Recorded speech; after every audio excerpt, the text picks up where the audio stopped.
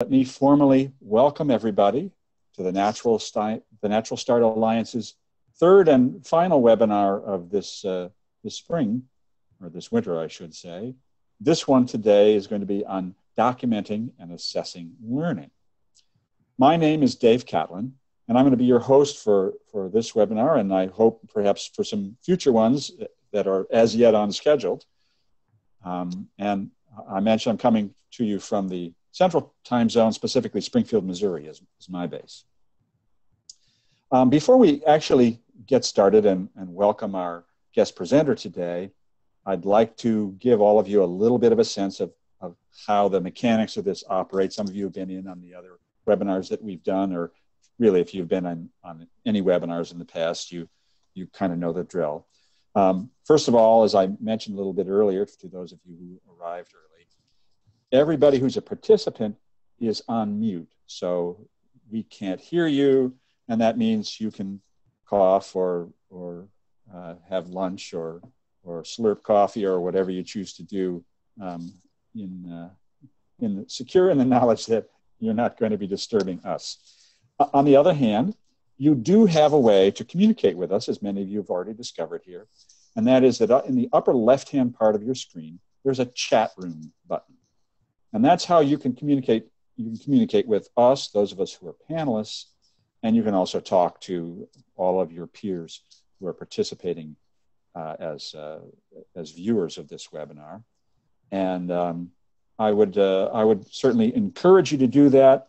One of the things that often comes up in these webinars is that people have questions. And the webinars are structured so that there's going to be a time period left at the end for us to try and address at least as many of the questions that come up as we can. And so you can hold your questions until that time if you want to, or if you feel like you're going to forget them, you're certainly more than welcome to type them into the chat box when they occur to you, and we may not answer them right when you type them then, but we'll consider them when we get to the end. My experience on these webinars is that we get a lot of questions. We don't necessarily have time to answer them all. We will try to answer the ones that, particularly ones that are asked in more than one time. And then oftentimes our speakers are willing to follow up with you individually, and we'll see if that's the case again today. The other thing that I will tell you that's important to know is that this session is being recorded. And so all of you who are on it will receive an email with the link to that recording. It takes a little bit of time to get put up on the web, so it's probably going to be tomorrow sometime that you will get that recording. And so what that means is you don't have to worry about copying down every bullet point or web address or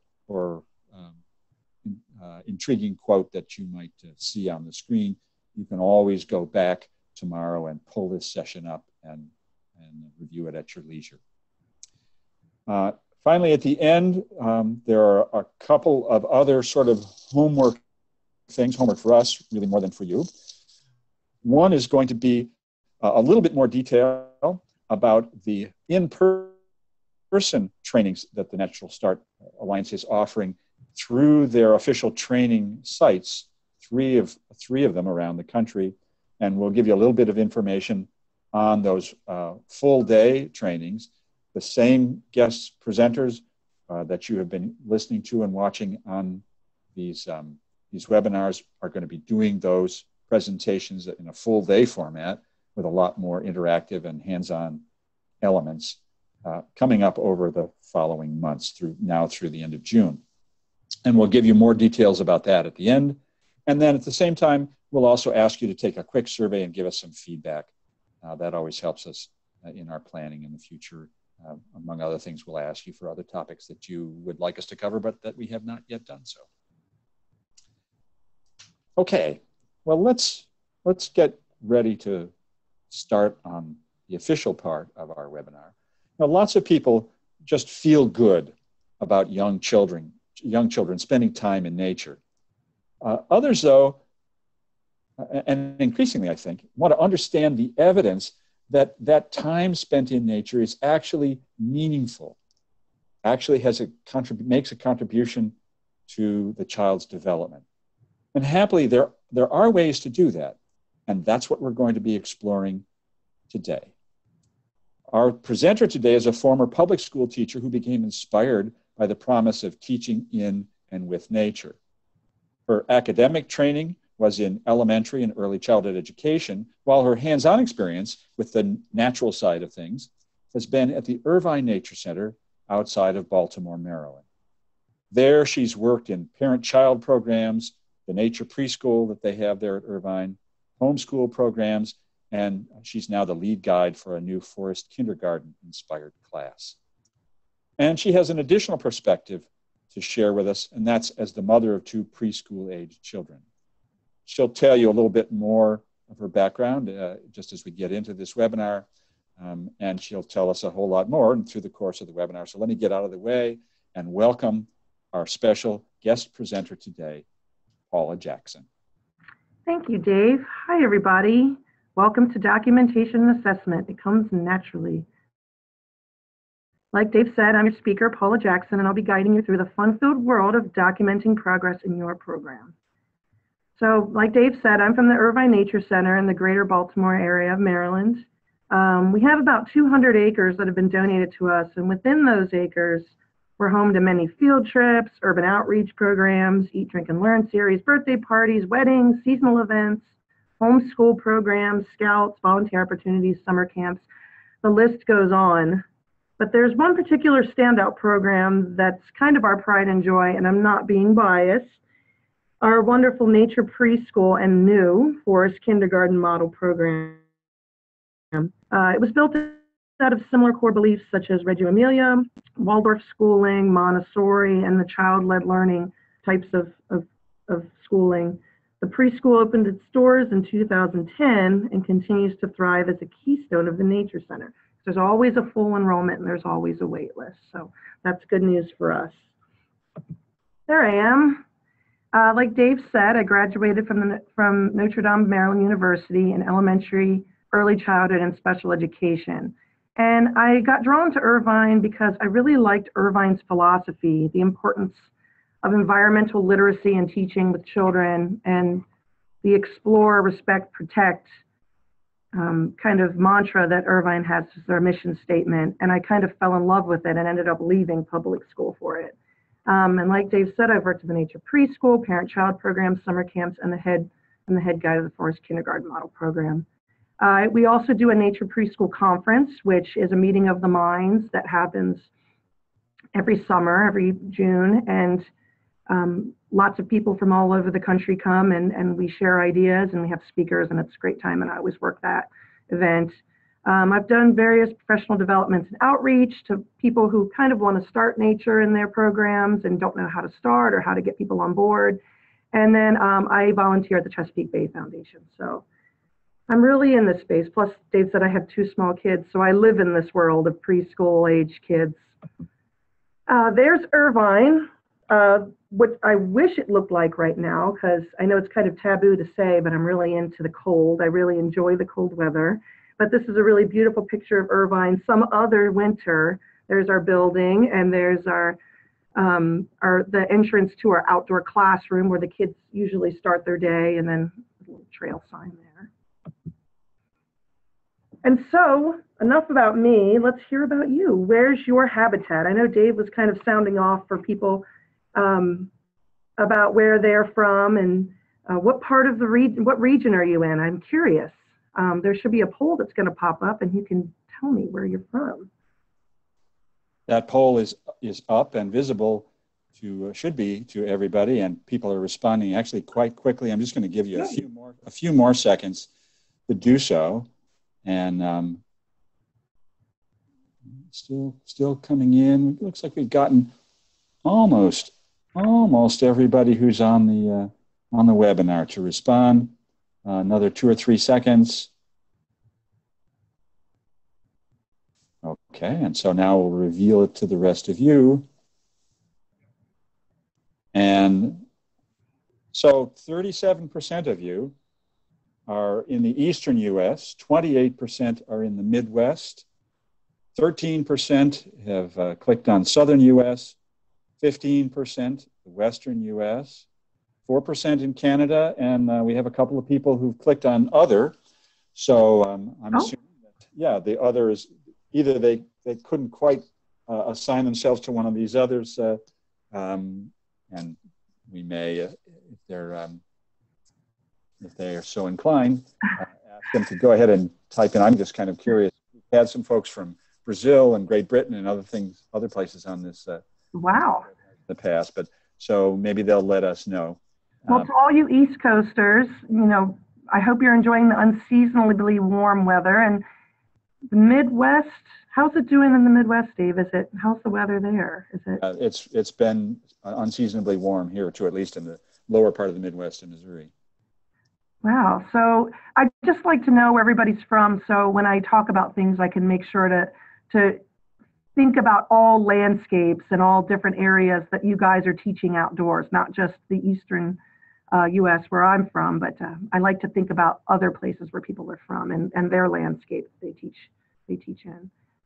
Okay, so welcome everybody, wherever you are. One of the things I like to do when I start my talks is to help get into that little pocket of thinking about nature. Right now, we're all sitting and staring at this PowerPoint in our computers, and we're sort of disconnected from nature unless you're doing this outside on your laptop. So what I like to do is I like to just take a minute and think about your favorite outdoor memory. It could be a time with your family or a time with friends or neighbors, and just bring back that feeling. And when I do this when I do this in person with people, it usually sparks a great conversation about all these really positive memories we have about nature and our childhood. So if you have that, whatever you're feeling or whatever you're thinking, let that time remind you as to why we do this or why I do this, and what can be gained from adding nature education to your curriculum if you haven't already, or just to re-inspire you as to why you chose nature education. So today's goals. We're going to make a garden about documentation and assessment. First, we're going to plant the seeds.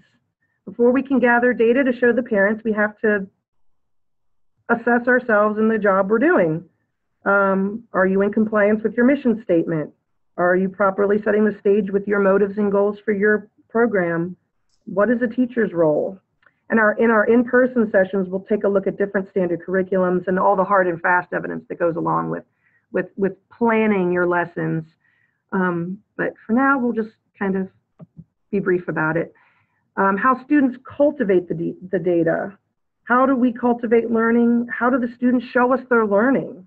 In the world of older children and testing, it can be pretty easy to show, okay, you're learning because this and this happened, and I can graph it and I can chart it. But for younger children in the preschool and kindergarten age, it's a whole new garden to plant. It's very different, and it's not so hard and fast, and it's not so input-output. It's very multifaceted. And then we're going to harvest our garden. We're going to harvest the presentable documentation pieces to share. How do you make it into something measurable? And then sharing the bounty by including the families in your processes. So what is documentation? Documentation is seen as visible listening, as the construction of traces through notes, slides, videos, and so on, that not only testify to the children's learning paths and processes, but also make them possible because they are visible. Making them visible, learning can be visible through different lenses. Kids will show you that really quickly. It's our job as educators to capture all the different ways that kids can show us their learning. You may not be aware of the different types of learning from Howard Gardner, the visual, auditory, kinesthetic, all those different types of learning. And the thing about nature education that I really like, and it gives way to all of these, sometimes simultaneously. So you have to be kind of on your toes because you never know what the kids are going to show you and what traces they're going to give you. And it can require a lot of knowing where and how to look for it. And one of the things that made me love Irvine and love nature education was the fact that, it was really neat to see those traces. It was really neat to see the fruits of your labor every day in lots of different ways. So how can we help children find the meaning of what they do and they encounter and what they experience? So something to keep in mind. Planting the seeds. Woo, there went that slide. Planting the seeds. First, we should look at a teacher's role. So Loris Malaguzzi, who is the father of the Reggio Emilia approach, makes reference to how teachers should not only facilitate learning in the sense of making it easy for children to learn, but to rather stimulate learning by making problems more complex and engaging.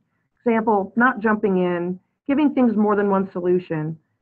While the teacher is present to entertain, we're entertainers. If you're a teacher, if you're not a teacher, it's fun to be entertaining when you present your information.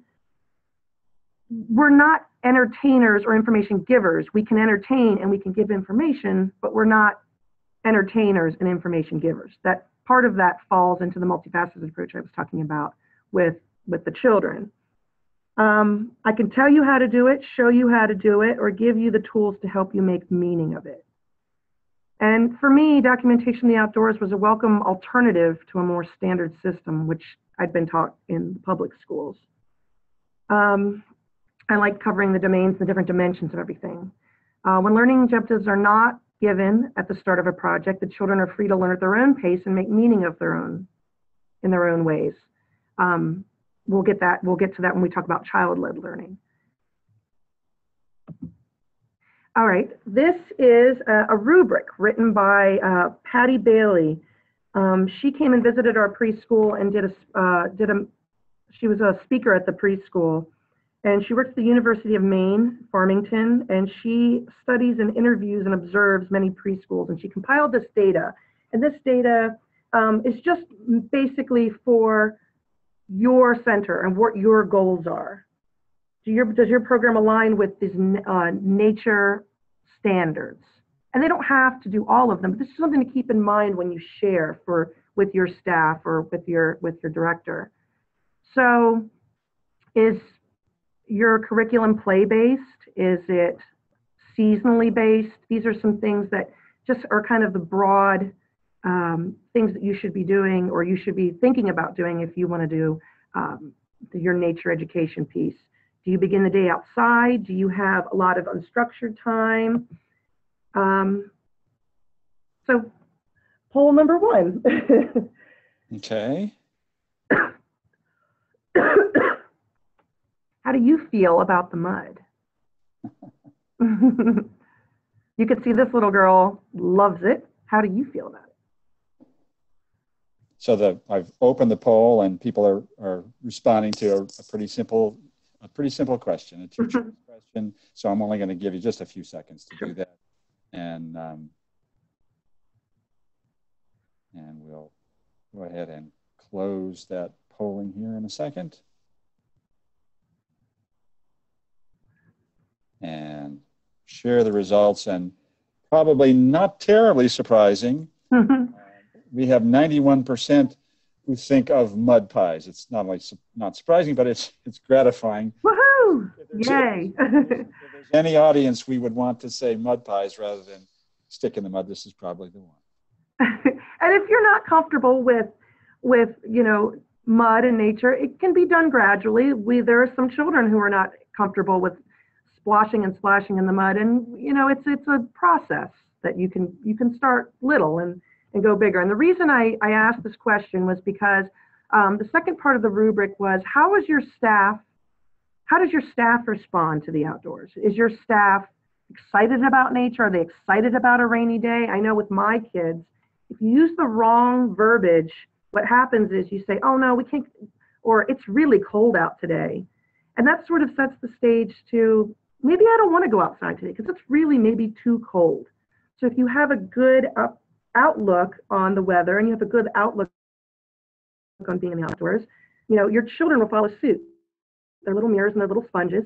And, if you say it's too cold, then it's going to be too cold for them, whether it is or not. So here's an example of a positive staff. There's me and my co-teacher, Miss Sophie, and there's our class on a particularly pouring, rainy day. We were all soaked through our stuff. You can really see how weatherproof some of your stuff is or isn't. We have a good time, so the children have a good time. Your environment. Are you using diverse textures? Are you using natural materials? Are you searching out different habitats on your property? So how is your environment? Here we have diverse open-ended provocations. Here at the top you can see, a provocation, which is an invitation to play of birds and flowers. Are we expecting them to draw birds and flowers? Maybe, but the first thing we can look at is, are they using similar colors? What about those shapes? What do they think about it when you ask them about this? And you've got natural materials here. How do these logs have an invitation? What the invitation for building, but what else could you make with them? It's open-ended. And then of course, Play-Doh with natural materials, always a classic favorite. And then your effective use of your outdoor space. If you have a wooded area, or if you have just a blanket to lay outside and look up, you can lay on it and look up no matter where you are. It doesn't matter if you have nature in your program or natural spaces in your program or not. Fields, meadows, and grasses, and there's us exploring a giant concrete tunnel. And the parents and community is the last piece. Are you involving your parents? Are you having workshops? Are you keeping them up to date on the things that we're learning about nature education? And there's our flower ceremony. We all dressed as birds and sang to our parents. And there's a campfire that we have every year where kids get to show them the parents where they hike. And then for our forest kindergarten model, we have gathering days the last Thursday of every month where everybody gets together and shares a meal. So the 7 domains of early childhood development: spiritual and moral, language, cognitive, gross motor, fine motor, self-help and adaptive, and social and emotional. And when we plan for our time out in the woods and our time outside, we're planning with these domains in mind. Second poll. And let me go ahead and pull this one up for everybody right quick. What do you think is the most absorbing way of learning? Actually, this is the one on worksheets. You want me to go to the other one? Yes. Okay. Sorry. Okay. So which of these teaching practices do you think yields the greatest absorption of content?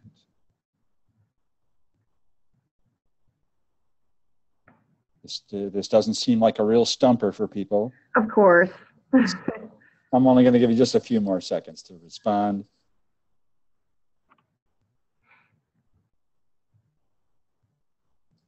And I'm going to go ahead then and share those results.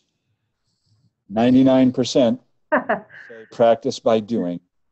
Of course, yes. And actually, it's a trick question because the answer is teaching others.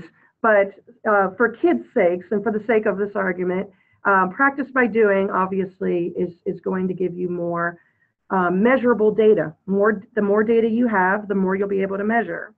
And you get a lot of information about the whole child when you see the child doing, rather than just an input, an output, an input, and output like worksheets would give you.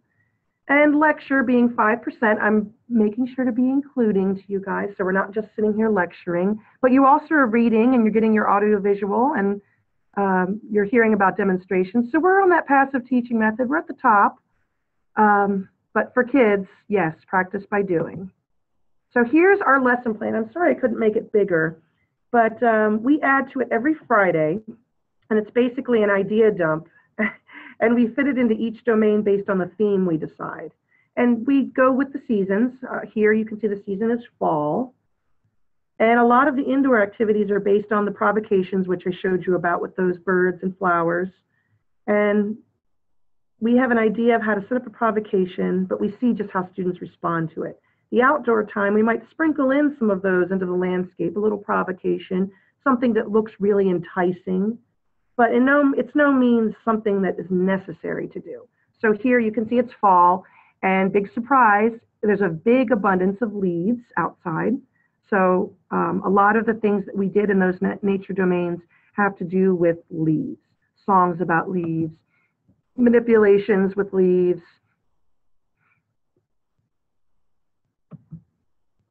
So now that we've got planning in mind, we're thinking about those 7 domains, we're planting those seeds, how can students cultivate the data? How can they show us that they're learning? Here's the poll about worksheets. Okay, coming up here. Okay.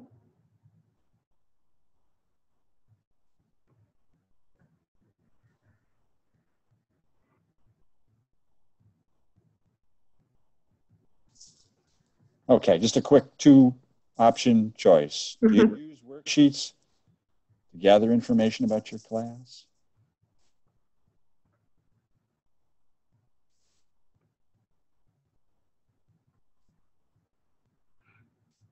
And just a few more seconds, and we'll get if we're getting most everybody to respond here who's bored. A couple more seconds. And we'll go ahead and close that and share it. And as you can see, Hiss gets 73%, Tweet gets 27%. So a little bit more diverse response than the last time. Well, and I'm not here to say that worksheets are terrible, because we do use some things that are printed on sheets when we use our indoor stuff, especially with letters, because that seems to be a really quick and easy way in one of our imagination stations or places with provocations to have them exposed to those letters. So I'm not saying, you know, hiss on you if you use worksheets, but I'm just here to offer some alternative methods. Here you can see we actually have these little tiles, and they actually are letters, and it's kind of like a Scrabble board. That's really a cool way that we use letters in our program. So each child has a journal. They often use it indoors and out, and it's mostly just free reign for them to do if they feel like mark making. It's their time to do mark making. Like I had mentioned before, student interest and student led, and I'll get to that in a moment.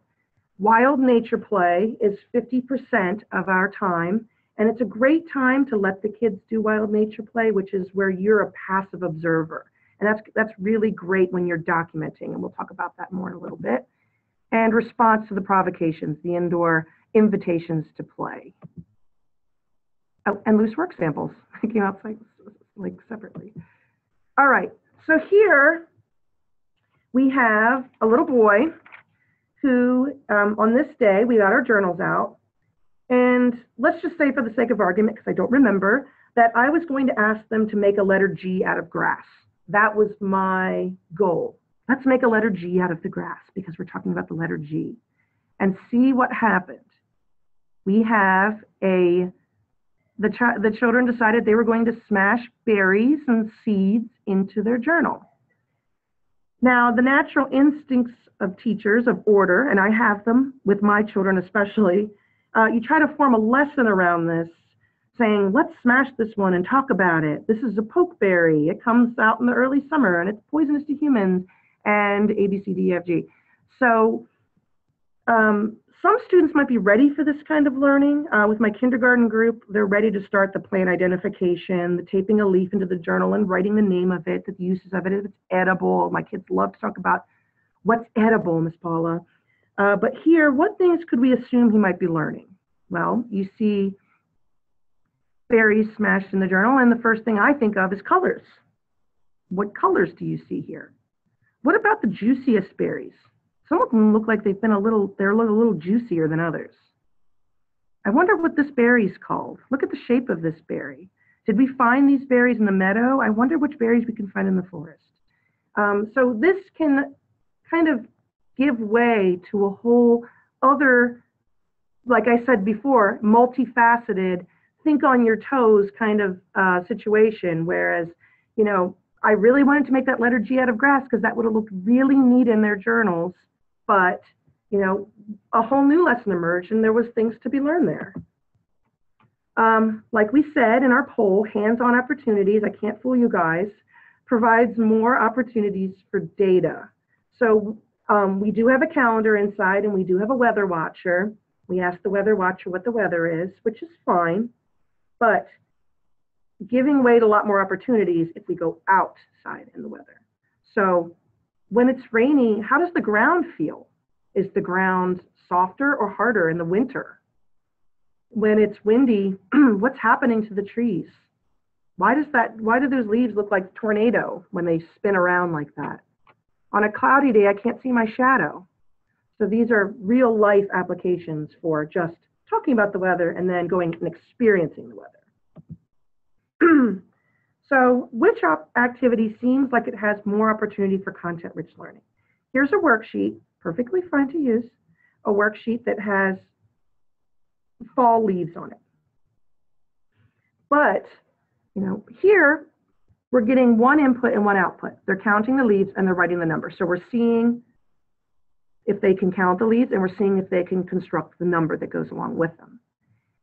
If we take this outside and we do this in our journals, say, I want you to find me 4 maple leaves and 5 beechwood tree leaves, or just bring me back 5 leaves. You can turn it into a game. And then we're touching the leaves. We're seeing the shapes of the leaves. Why does this leaf have holes in it? Lots of questions that go along with it. And you can see right then and there on the spot, who can bring me 5 leaves? Who can bring me 5 green leaves? Who can bring me 5 leaves with a little pointy teeth on it? Who can bring me back acorns, 5 acorns with the top? So this is just a different approach, but the domains of learning, as we talked about, this can span several different domains of learning. So this is why we do this. And it's a lot more fun for the kids because they think they're playing a game, but what you're really doing is making these decisions and possibly writing them down or videotaping them. We have a GoPro camera, which I'm going to start using more of, that we can strap on our chest. So you have video documentation. Which of those kids knew about those leaves and which of those, and it's okay if they don't want to do it right away. You might have a special specific time for the journal. All right, everybody, from this pile of leaves, everybody glue 5 into your journal. So just a different approach. And here is when we did some leaf work, we actually turned this into a really neat game. What we did was I pulled out some string and some clothespins, and the kids were pinning up leaves, and we turned it into a game of, if you find a brown leaf, you get 1 point. If you find a green leaf, you get 2 points. If you find a red leaf, because remember this is fall, if you find a red leaf, you get 3 points. And if you find a yellow leaf, you get 4 points. So the kids were running around finding the different color leaves and giving themselves points. And they were saying, Miss Paula, how many points do I have now? How many points? I have 3 points now. Adding to my 2 points, how many points is this now if I combine it? So this turned into an impromptu math activity. At first, I totally thought everyone was just going to hang up leaves and it would look like a beautiful garland, and it turned into a game. Another reason why I like nature education is that you can think on your toes, and I really enjoy the creativity and that comes along with that. Child-led learning. At the guided play end of the playful learning span, teachers might enhance children's exploration and learning by commenting on their discoveries, co-playing along with the children, asking open-ended questions about what the children are finding, or exploring the materials in ways that children might not have thought to do.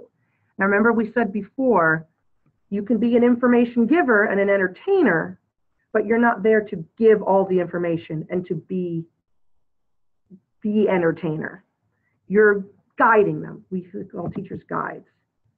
The premise is that children learn best and rise to their full potential when they're allowed to lead the way and explore subjects when they feel ready.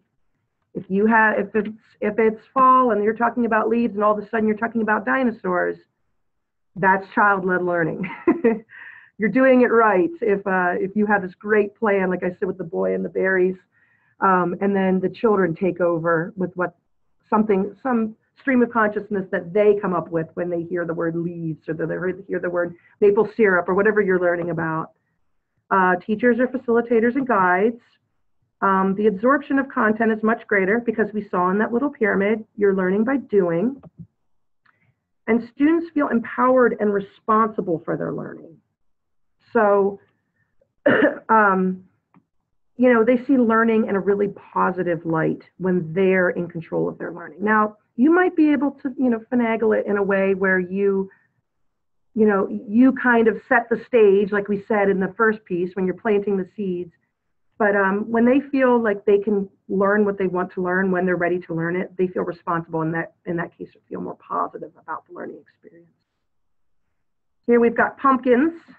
The children decided that day they were going to do whatever they wanted to their pumpkin. And that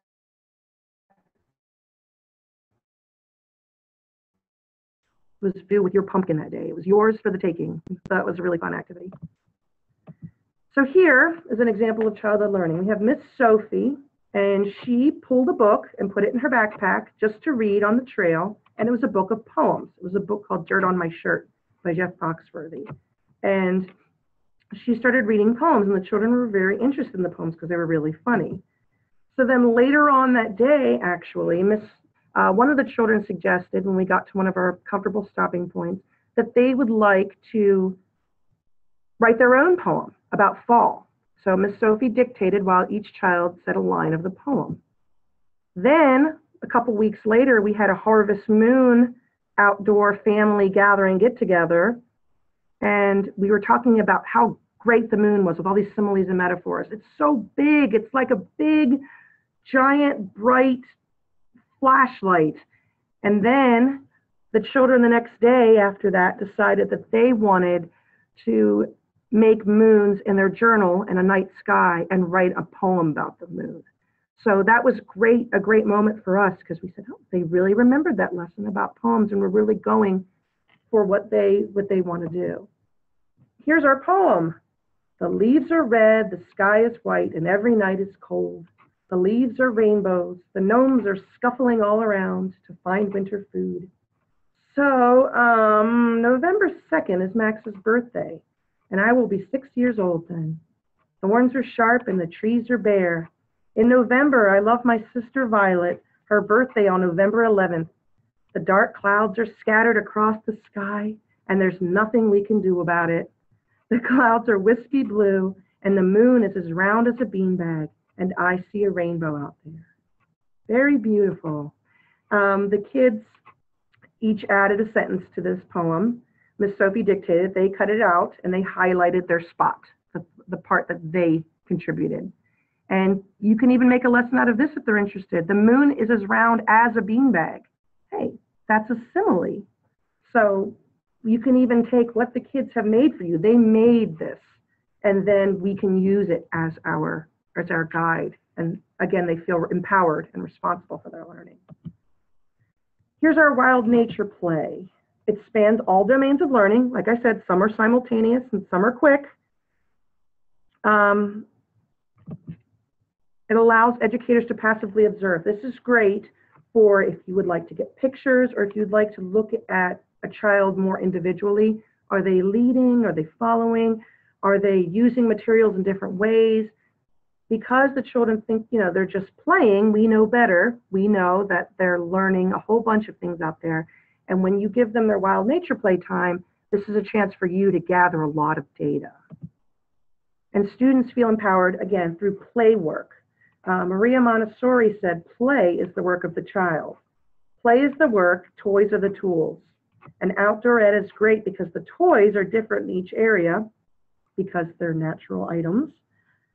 And they have multiple uses, and they're great opportunities to seize more info, like we said with the leaves, how many things we could do with those leaves. There's no 10 blocks. We don't carry toys. I may say instead, please go collect me 10 sticks and tie them together with this string. Then it may spawn a lesson on groups of 10, counting by 10, or it may just be a race to 10. Who can bring me 10 sticks first? In which case you can see which students follow the directions and tie them. And for here you can see who's ready for more. Some will go off and some will play, go back to their wild nature play, but who's ready for more? And who's going to make new uses for the sticks? Can we play pretend with them? Can we pretend to make a fire? So and all this can be measured through documenting, through physical writing of documenting, and then pictures. So here we go. This leads right into it. How do teachers harvest the measurable information. We planted, we cultivated, now it's time to harvest what we have. How teachers compile data through work samples. That would be through your journals and loose work and provocations. Pictures and videos, which will probably be the meat of what you use. Probably the most abundant. Dictation, which I'll talk about in a moment. Documentation panels, which I'll talk about in a moment. And looking back learning, like we kind of talked about with the boy and the berries. What can we look back on? What did they really learn here? Here's an example of a loose work sample. We have a provocation and a response to the provocation. For instance, here we were talking about space and stars. We had some photos of nebulas, galaxies, red dwarfs, quarks, all these things, and some paint and chalk, and just these pictures that go along with it. So what can we see in response here? Well, up in the corner here, we can see somebody did a really great job of recreating this little galaxy. I don't even know. I don't remember. Creating these little things. And a lot of them look like, we see something that might appear to look like stars, where the kids were taking the brushes and shaking them onto the paper. Will the kids remember that this is a red dwarf, a quark, or whatever? No, I don't remember, and maybe they will, but it's spanning across those different domains, fine motor, spatial, maybe even spiritual here. You're talking about space. One of the things we'll talk about in the seminar, the full day seminar, is deciding what was learned. We can't really say so-and-so has learned about space by reading a book about space and doing ABC. And there are verbs that can show us what a student may have gained from an experience or activity. And I'll look into Bloom's taxonomy for answers. Join us next time. Adding pictures and dictation. Pictures are added weekly or bi-weekly. I print them right out and they go right into the journals. The students sometimes help me cut them out, put them in their journals. Sometimes I do it. Ask students to recall events using pictures as guides. So one way we might have a better understanding of the extent of what a child knows is to ask them to dictate the day. And we could compile this into a class web, a story, or use our pictures as a guide, like I did here. The recollection of events can show us how the child perceived that activity. So here in this child's journal, this day we learned about buffalo and how to hunt them with sticks. So that's the blurb that I got from this child. And I said, I can then add on, I can say, what did we learn about buffalo and hunting with sticks? We had a moving buffalo, which was a moving hula hoop. How did we hunt the buffalo then? Versus here in this picture, when the buffalo was standing still, it was hanging from, the hula hoop was hanging from the barn. And then the second one says, this day is when we ate lunch on a hay and we listened about Possum's tail. And I was very surprised. Remember that story about Possum's tail. What do you remember about it? What happened to Possum's tail when it got too close to the sun? It burned, or it burned all of the Possum's hair tail off. Tail hair off.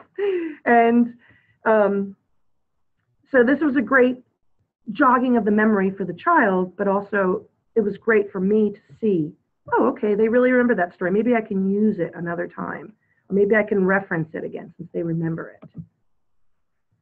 Keeping picture dictation accessible. This is something that we definitely can improve on, and it's a lot of hard work.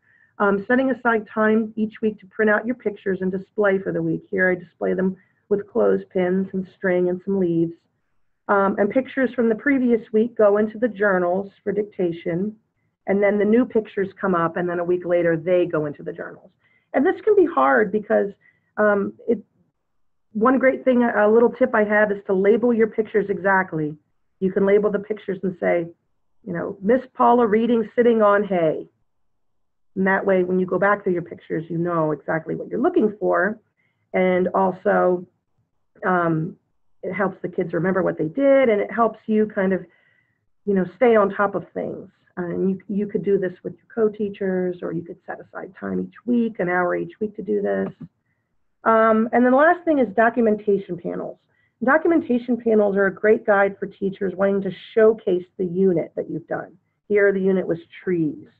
Some of the things that worked, some of the things that didn't work. This is a time for you and your staff to kind of talk about this. When it's compiled, teachers can go back and take a look for ideas and inspiration and even for how to expand the learning.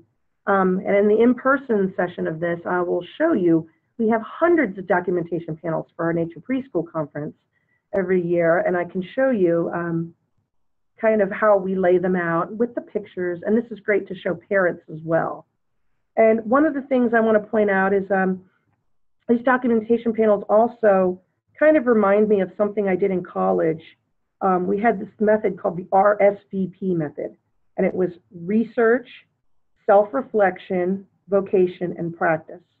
So we've researched, you research trees and you find the best activities for trees. You can self-reflect on your lesson with your staff or with your co-teachers. It helps you remember why you do these things. You look back on it with a very much of a fondness. That's your vocation. You look back on this with a fondness. Oh, remember when so-and-so made a tree hat? That was really a really cute activity. And then you kind of remember why you're doing this. And then practice. What can we do better next time? And these documentation panels kind of lay out all the units very easily for you. Again, it takes work. But sometimes if you want to keep doing things through the seasons, you might have to do this once, and then the next year you can pull it out again and look at it. So what was learned here? When you give a class a tarp, kind of like when you give a mouse a cookie. So I pulled out a tarp when it was raining, and I expected the students would make a shelter here. I even suggested it. But instead, the group decided to all walk together under the tarp. And here they learned the different sounds that the rain makes on the tarp versus on their bare heads. They tried to walk in step. They had to kind of start walking in step because kids were falling and the tarp was sliding off their heads. And they started shuffling across the ground, which left really long, smooth tracks. He said, look, Miss Paula, these are long, smooth footprints. I said, yes. So there was a lot of opportunities for different things to be learned. It was how to look for it. This is what I found. I gave them a tarp, thought they were going to drape it over a tree branch and make a shelter, and they were walking all over the forest floor with it. So that's looking back learning. Here's circling back learning or looking back learning. I got a taxidermy fox out one day. This is not real. It's not like we're Snow White and we have animals just like floating to us. This is a taxidermy fox. And the children had their journals out, and some of them were drawing pictures of the fox and making observations about the fox. And, I didn't think much of it at the time. I just thought, well, we're talking about creatures of the night, so this would be a great opportunity to pull out the taxidermy fox and get a closer look. And I thought that was the end of that until this happened. We found this in the meadow many weeks later. And the children deducted from the old lesson of the taxidermy fox that this was probably a skeleton of a fox. Because we can see, Miss Paula, it kind of looks like the fox's colors. And it's kind of as big as a fox would be. So we deducted that it was a fox. And no better way than to see it live to really have that memory. I think next year when they come back, they're all gonna remember the fox bones we found out in the meadow. And so that's a great example of circling back learning. And lastly, sharing the bounty. We've harvested and now we have a big bounty and we're gonna share it with our parents. How we share, there's me, with progress notes. Irvine uses progress notes. It's a lot of moving parts. It takes some time during progress note season. Don't talk to a preschool teacher because they're very busy. And work can be distributed.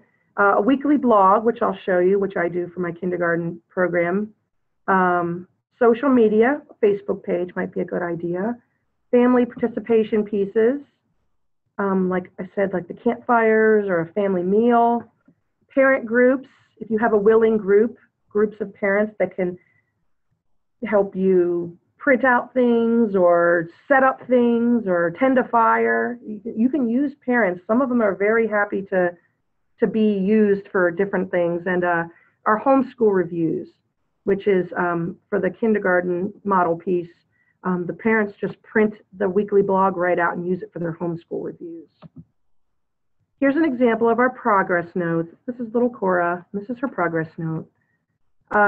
They're prepared before parent conferences to emphasize talking points. So if the parents have questions, they can formulate their questions through the use of the progress, things we wrote on the progress note. It celebrates their accomplishments and sets goals. So we do one in the fall and one in the spring. And our fall one sets goals for the spring, and our spring one sets goals for next year. And parents' conferences should emphasize work accomplished, but eliminate bias. Example, we can't say, like I said before, she learned or she knows this or that, because we're not sure. And we look here, this is what I'm going to talk about in the full day program of this. And we use this as a guide. If we remember facts, we can list them.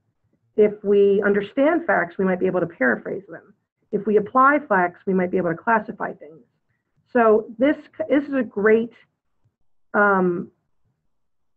great for your verbiage when you use, when you make those progress notes, because we can't say, oh, we learned about this, we learned about that. We can say, maybe we could say that in general, but for each individual child, when we're documenting their progress, we can't say they learned something if we're not sure if they actually learned it.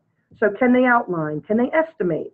Then we can know for sure. And we can have proof of that through the pictures and through the videos and through the dictation. Here's our weekly blog. Here's our Forest Dreamers blog. It keeps track of presented materials week to week. All the pictures go in there. It's very easy. We use WordPress, and it's very easy, user-friendly. It encourages families to extend topics to home life.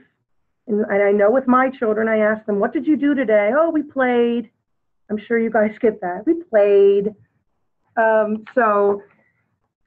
This is great for you to say, didn't you read a story about a turtle shell today? Didn't you read a folk tale about a turtle shell? Oh, yeah, we did.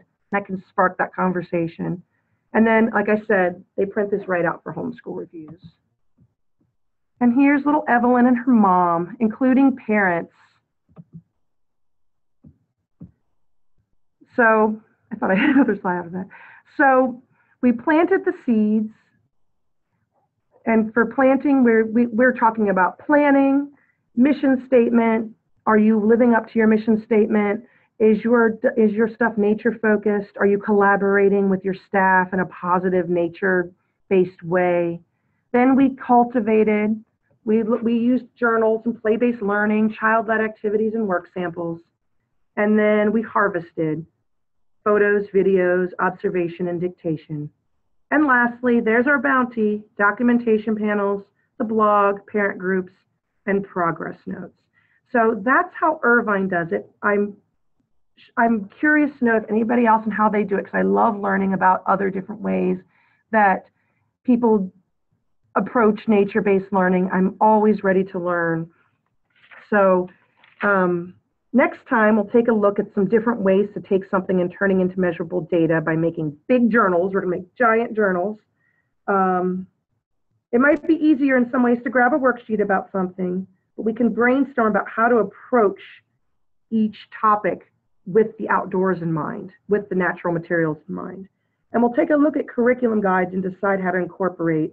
And then I will show you the documentation panels and things like that. So it'll be a lot of hands-on fun stuff, the learning by doing, which we talked about. So that's my presentation, and I thank you very much. And I'm going to take it back over to Dave for anybody who has any questions. I'm ready and willing to answer. Well, thanks very much for all of your insights, Paula, and for being willing to answer some questions. We do have several minutes to do so, and I'm going to invite some folks to go ahead and ask questions, but we've got several that have already come in, and so let me start, Paula, by asking you, I think, an interesting and valuable question from Jackie, who says, how do you balance engaging with the children with stepping back to record an observation?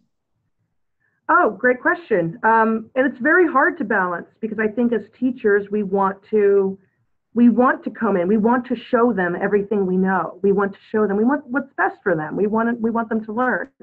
But I always try to remember that 50% of our lesson is somewhat presented. So somewhat, guys, let's read a book of poems today, like Miss Sophie did. And then 50%. So if I find myself getting a little too wordy and a little too teachy about things, I step back and say, half this class has to be the child-led, nature-based wild nature play. And that's where so if I notice in the beginning of class we're talking a really long time about something, if the kids are into it, great.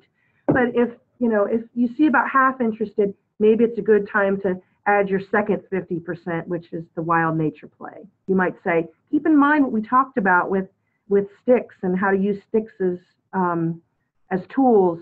Maybe when you're out playing, you could find some sticks and you could kind of just send them off with something to think about. So you're still in their brain, but they have that chance to do the wild nature play.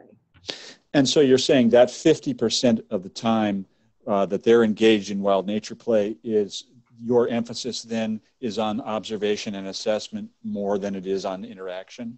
Yes, and it really depends. Like some children, when we go out to a certain area, they are off. Like they're off playing and they forget an adult is there. Some kids are ready for a little bit of one-on-one time, so that's a great time for you to give that to them. And you might even say, like, this time I want you guys to all play in the stream, and that's the time where you can make sure you get your documentation, pictures and videos. And other times, yes, you can engage with the children who are ready for something more or ready to expand on a topic. Usually when we get to a wild nature play situation, I spread out a blanket and sit down. And that's kind of the signal that, this is time to play and explore, but I'm always there. Anybody can come onto the blanket anytime. Okay. So let me go on to another question. This one from Angeli, who asks, how much staff time does it take to produce these methods of documenting, like journals, pictures, panels, blogs, videos, etc.? It's a lot. We, as teachers, we do much more than we probably get credit or get paid for sometimes. But it's just about striking a balance in a working system. With the picture system, it's really easy for us because each Friday afternoon, I set aside an hour to print out pictures. I set aside that time to also write up the blog, and then I print out the pictures. And that's something I do in my hour on a Friday. For journals, the dictation piece, it can happen during wild nature play. I might call someone over when I'm sitting on my blanket and say, would you like to look at your pictures now? And I do that kind of while the wild nature play is happening. That's what's so great about wild nature play is you can get things accomplished, the adult things accomplished if you so choose, or you could go play. But if you have a lot of things, like this is a great time to say, who would like, now it's wild nature play time. Who would like to help me would anybody like to help me cut out the pictures? And then just see if the children are willing to help. And then the parent piece is also important. The parents are willing to help in any way. You can also dictate some of that to the parents if you have a parent that wants to be a class parent or something. Okay, Paula, we've got just another minute or two and a lot of good questions. So let me ask this one. Michelle asks, do you do any assessment for single-day field trip programs? In other words, where groups are coming to you. So this is not in your nature-based preschool, but single-day field trip programs with young children. And related to that is, how would you collect data and share progress with a teacher? I do not do field trips. That's a whole nother department. And I know they have their special sort of things that they present. Like right now they're presenting with maple syrup, how to get sap from the trees and make maple syrup with it. And I know they have sort of a little lesson that goes along with field trips. And I know that lesson is given to the teachers, but I'm not sure about the depth of what they do because I don't do those programs. Okay. Sorry. Okay. Well, so let me jump quickly then to Sarah, who asks an important question. Mm-hmm. She says, what about privacy issues in taking and showing photos? We have a little form that they fill out to decide to say if they would like to be photographed or not. And it's I know the director of the preschool, she has a form they fill out. And if they're not comfortable sharing their photos, then I might just share them with the parents personally and put it in just their journals rather than put it on a blog. I haven't run into that yet, but it's something that, you know, we can keep in mind, and we don't have to share with everyone. If there is a privacy issue, we can definitely share more privately and just go in their individual journals, and they won't be photographed for these kinds of purposes like webinars or marketing or anything like that. Okay. Okay, well, I'm afraid that's all the time that we have for questions. We do still have some. And so, Paula, let me ask you, would you be willing to respond to people directly, say via email, if they have questions that we didn't get to? Absolutely. Okay, well, that would be great. Let me remind everybody, as we're wrapping up, that again, as I mentioned in the beginning, we have full-day versions, full-day workshops that are much more detailed and hands-on explorations of the topics that have been covered in the 3 webinars that we've done this month. And we would certainly encourage you to consider attending one of those full-day workshops if it's near you. One of those sites is Irvine Nature Center, which is in Owings Mills, Maryland, just outside of Baltimore. So those of you who are in the mid-Atlantic states probably are within reach of that for a day-long workshop. Another site is on the West Coast in Seattle specifically at Fiddleheads Forest School. And the third site is at Nature's Way Preschool, which is run by the Kalamazoo Nature Center in Kalamazoo, Michigan, and should be close enough to those of you, at least who are in that part of the world, Chicago area and Michigan and northern Indiana, probably within reach of that. Each of the sites will be hosting the 3 workshops. You don't, once again, need to copy all this down. As I mentioned in the beginning, you will get a link to this, to the recorded version of this presentation. And if you want to explore it sooner than that, we do have a website that you can go to, and for some reason that slide is not coming up. But if you'll just Google Natural Start Alliance and Training. So the key word there is training, Natural Start Alliance, and it'll take you to the really a whole website that covers in much more detail what these workshops are, when they're being held, where they're being held, how you can register for them, and some background on the presenters as well. So once again, I'd like to thank everybody for joining us today. Paula, you'd be interested to know that we had some folks in from, again, Brazil and Australia. I can't quite imagine what time it is there, how early they've gotten to. Excellent. Yeah. In Australia, but we're glad to have you there. And for all of you who are a little closer to home, we thank you for joining us, and we hope to see you again either on a webinar or in person at a full-day workshop. Yeah. And finally, thank you again, Paula, for sharing your experience and wisdom with us today. Well, thank you all for listening to me talk for an hour. Okay, well, we're going to go ahead and close and call it an afternoon. Goodbye. Bye-bye.